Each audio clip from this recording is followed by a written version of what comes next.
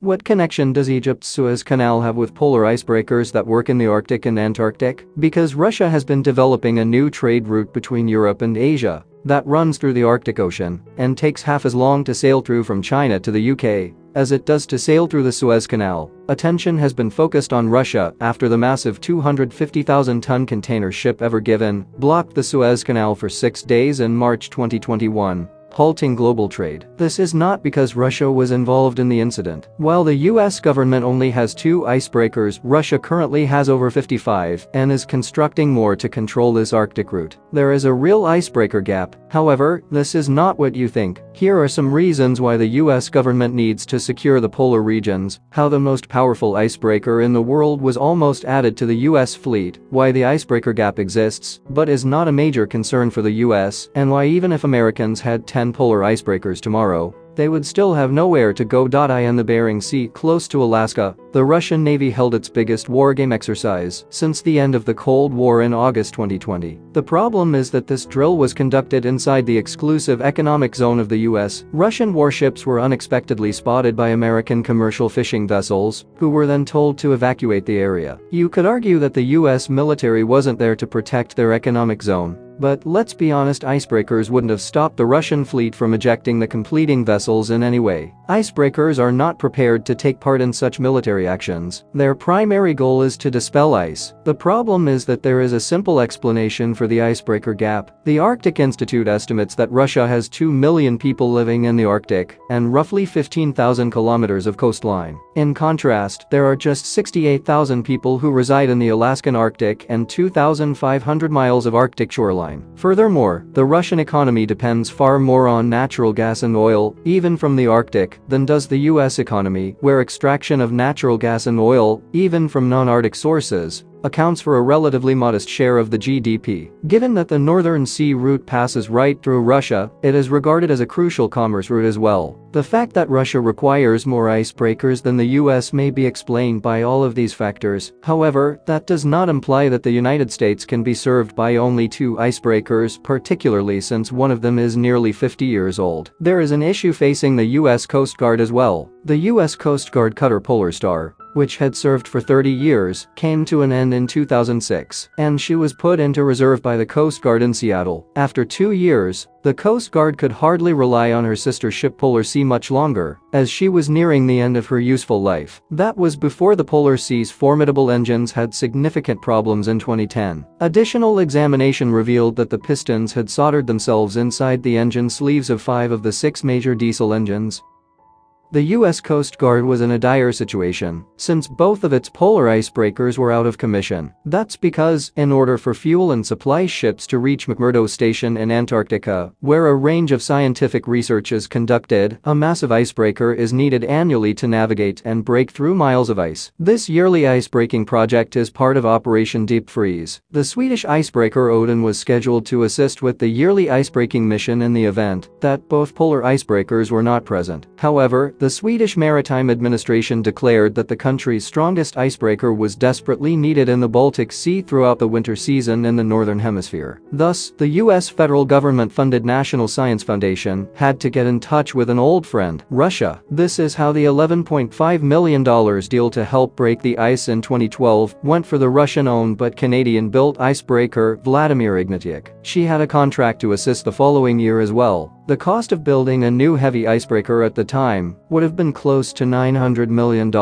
with a delivery schedule of 8 to 10 years. In order to prolong Polar Star's service life by roughly 10 years, the Coast Guard opted to spend $57 million, and Polar Star resumed operations in late 2013. However, the US need a long-term strategy that included acquiring fresh icebreakers. With the potential to build a third, Halter Marine was awarded the $1.9 billion contract in 2018 to produce America's 2 new polar security cutters. Delivery of the first vessel was originally scheduled for 2024, but due to design delays and bankruptcy, this was pushed back to around 2027. Yes, its parent corporation sold Halter Marine to Bollinger Shipyards in November 2022, after the company had been losing millions of dollars. Due to the postponement of the new polar cutter launch, the US Coast Guard was compelled to grant Polar Star an additional lengthy $76.2 million service life extension. The overhaul was spaced out over 5 years, because Polar Star is the only heavy polar icebreaker currently in service. This allowed Polar Star to fulfill its obligations for icebreaking operations throughout the winter and dock for maintenance and upgrades in the spring. For U.S. Arctic icebreaking operations, Arctic Star is now the single point of failure. However, there is another icebreaker in use by the U.S. Coast Guard that is much larger than Polar Star. Why then does she not fill in for Polar Star? USCGC Healy is classified as a medium icebreaker, while Polar Star is classified as a heavy icebreaker, despite the fact that Healy's displacement is only 16,000 tons, while Polar Star's displacement is 13,000 tons. Healy is a research icebreaker who encourages scientific research in polar locations, which explains why. Its bigger size is mainly to accommodate the onboard laboratories and scientific apparatus. It can continually break ice up to 4.5 feet thick at 3 knots, or it can back and slam through ice up to 10 feet thick. In contrast, the primary goals of Polar Star are to support other vessels, replenish research stations, and preserve access to them. It makes sense that it can constantly shatter through 6 feet of ice while moving forward, and can back and push through ice up to 21 feet thick.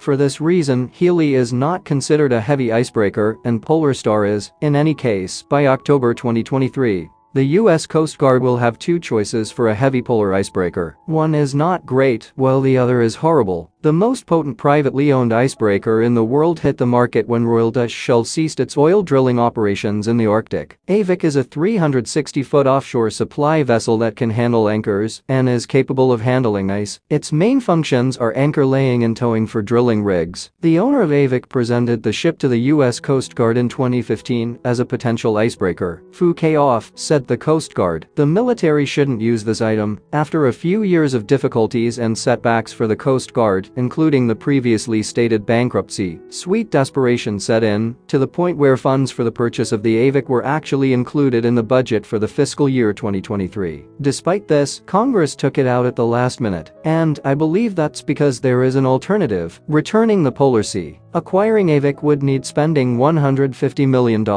However, restoring the Polar Sea, which is a very effective icebreaker, would set you back roughly $250 million. The problem is that AVIC won't be adequate for the position unless much more money is invested to bring her up to U.S. Coast Guard standards. AVIC is even less capable of breaking 3.3 feet of ice at 5 knots than Healy, the medium icebreaker. Despite the claim, it was never verified in ice trials because to concerns about not meeting Coast Guard regulations. Furthermore, the AVIC lacks a helicopter hangar, but does have a helicopter pad. What makes Polar Sea the less obvious option, then? As was previously noted, Polar Sea experienced terrible engine problems to the point where, in 2017, she was forced to serve as a donor of components for Polar Star. The Polar Sea's engine need more than simply minor repairs. Before the replacement engine block can be installed, the entire engine block must be removed. This cannot be done easily, save from chopping open the side of the hull, which is a significant task. However, it's not unfeasible. This procedure has actually already been carried out on a different U.S. Coast Guard cutter, Healy. Healy experienced an unidentified electrical fire on August 18, 2020, which destroyed one of the 2 propulsion motors and shafts. She was forced to enter dry dock, where the ship's 2 hulls were removed from the outside and the inside. After that, a crane was used to carefully remove the section of the hull that had been cut out. The old propulsion motor could be removed by rolling it out on rails. Thanks to this aperture, the replacement motor was subsequently installed after being brought in. This procedure was quite extensive and took roughly 30 days to finish. The hull section was repaired by welding or duct taping it back into place. It's important to remember that Polar Sea's engine manufacturer, Fairbanks Morse Defense, continues to produce and support that particular engine type, so they might produce more if necessary. In other words, it's not impossible to revive Polar Sea. The irony is that, whether the Coast Guard chooses to work with AVIC or Polar Sea, those ships may have to wait in port due to a lack of competent officers to operate them. Even if the Coast Guard were to get its order for 3 new polar security cutters right away, the U.S. Coast Guard continues to struggle with hiring and retaining personnel. In 2020, the Coast Guard provided a $40,000 incentive to eligible candidates who agreed to take on executive officer, department head, and lieutenant commander roles. This serves to put things into perspective. How many people were interested? You may guess. None. In order to draw applications, the Coast Guard had to reduce the eligibility conditions. In summary, Russia intends to fully control the Northern Sea route, according to a 2020 hearing of the U.S. Senate Committee on Commerce, Science, and Transportation. President Putin's administration has even threatened to sink foreign vessels without a Russian escort vessel or a Russian pilot on board. Icebreakers are an essential component of U.S. Arctic sovereignty and are required to reach Arctic regions. The quantity of icebreakers required by the U.S. to support its Arctic scientific endeavors and grant access to its exclusive economic zone, however, is independent of the quantity that other nations possess. However, in order to support the Coast Guard's law enforcement, search and rescue, disaster response, and scientific support tasks, Americans do need more icebreakers. Perhaps more crucially, though, are the people who will be operating those icebreakers. Simply said, I'm not sure which is harder to handle. What do you think? Simply write a comment for us. There's no need to introduce yourself.